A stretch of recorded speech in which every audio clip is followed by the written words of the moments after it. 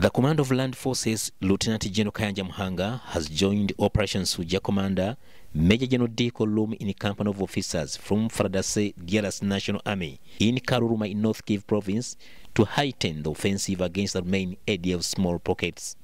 Mjua kwamba tumekuja hapa kumalizia hawa wasiwadanganye na tunaenda kuwamalizia. Nasikia? Lt.Gen Kayanja Muhanga first held a meeting with Operation Suja High Command of senior and junior officers at Sector 3 headquarters in Kaluluma over the implementation of Operation Suja, among other tactical operations.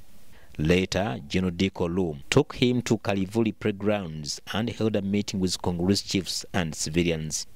Kwa niaba ya nzanzu kasivita tunawapigia asante UPDF na FARDC hata na services zingine za la polisi wasaidie kuraforce tena wa militari wa kwetu. Na raforo wakati iliongezeka ni kwa leo ndio tunasema kwamba hakika tumeona sasa tena hakuna gisi. Wanaenda kuoa watoto ya miaka 13, watoto ya miaka 15 ambao wangekuwa wanasoma.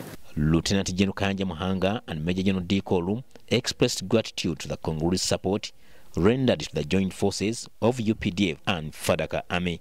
The UPDF and FARDC forces have pushed ADF out of their stronghold, including Kaluluma, Chavinyonge, Chondo, Isari, Kabaseu, Museya in North Kivu province. As you very well know, all this area, Mwalika Valley, was controlled by the ADF. It was controlled by the ADF. They were even collecting taxes from markets here. But since then, after defeating the ADF here in Sector 3 in Mwalika Valley, the government, the DRC government found it good to start constructing a road right from River Semuliki.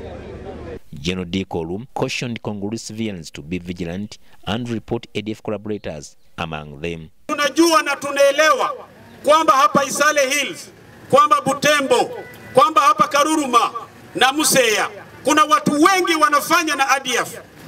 Hiyo tunajua. Sasa kama nyinyi hamtatuambia, nani atatuambia? So lazima mtuambie. Tunajua tukianza kushika wale wabaya mtasema tunashika Wagande na FARDC wamekuja kushika watu yetu.